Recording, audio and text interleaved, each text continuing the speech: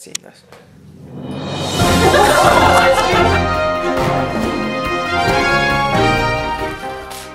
Number 1 anchor, Bryan, Burgandy. Analytics, Hirsch. Geochemistry, Kendra, Corningstone. And your man in the field, Bryan Fantana. This is your 2 o'clock news, 431. What's that? Good afternoon, 431. I am Bryan Burgandy. This is Channel 4 News. We have just received groundbreaking news at the East African Rift Zone. I'm going to send you over to our field guy, Bryan Fantana. I'm your man, Bryan Fantana here, coming to you live from the East African Rift in Kenya, where diverging plates are causing rifting and magmas and lavas and I don't know. I'm throwing it back to Brick. Brick, we're filming. Thanks, Bryan. Hello, folks. We're going to talk about the East African Rift Formation. Basically, our man in the field, Bryan Fantana, was somewhere in this general area, the East African Rift system.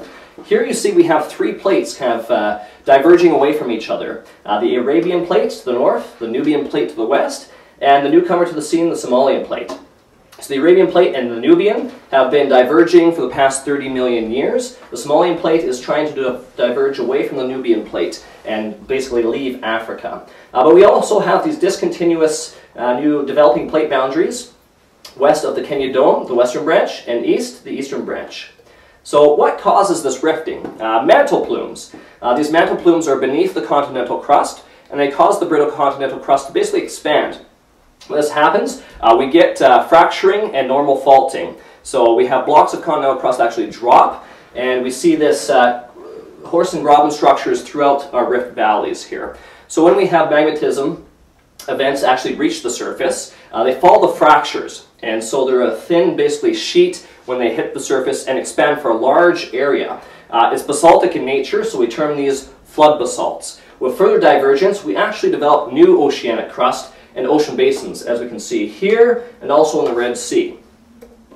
Going back to those discontinuous rifts, east and west of the Kenyan Dome, we have the East Rift, which basically has the most of the volcanic activity in the region, whereas the western is home to some of the largest lakes in the world. They're basically created by the mantle plumes for both the east and west, which is analogous to the Ethiopian plateau here by the Afar Junction.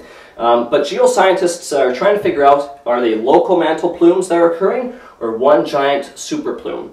To figure this out, we need to kind of look at the geochemistries of the magmas. And to do that, we'll go to our lead geochemist, Kendra Corningstone.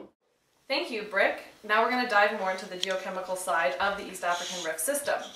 So although each volcanic system has some distinct geochemical signatures, there are regional commonalities that suggest the East African Rift system is driven by a single, yet chemically heterogeneous plume, known as the South African superplume, that must tap a heterogeneous source at deep mantle depths, perhaps even at the mantle core boundary.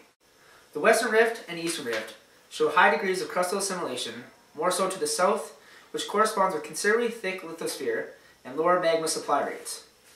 This can be supported by higher lead isotope compositions to the south.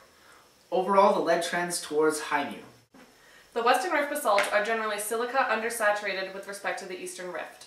They are characterized as alkaline basalts. The Eastern Rift can be divided into north and south components. The north component are transitional tholeiitic, while the south component are just tholeiitic. The south component basalts have intermediate strontium-rubidium values, which suggest crustal lithospheric assimilation prior to eruption. But the high lead ratios are inconsistent with assimilation of crustal contamination seen in the north component. Rich basalts, which reflects the lowest degree of crustal assimilation.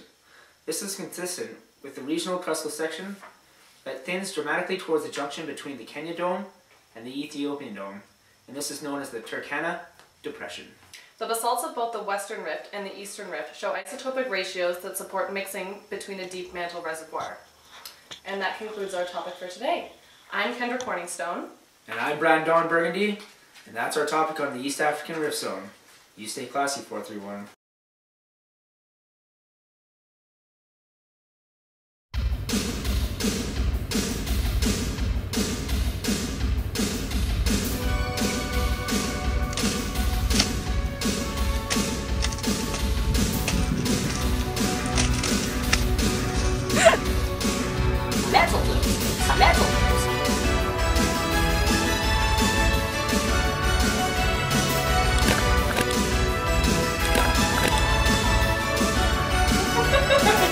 This is action.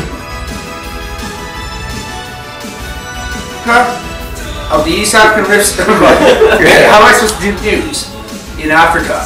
I'm gonna send you. Groundbreaking. This is Channel 4 News. You have just received breaking news from America. We're gonna get drunk before we get to the wall. I feel like I'm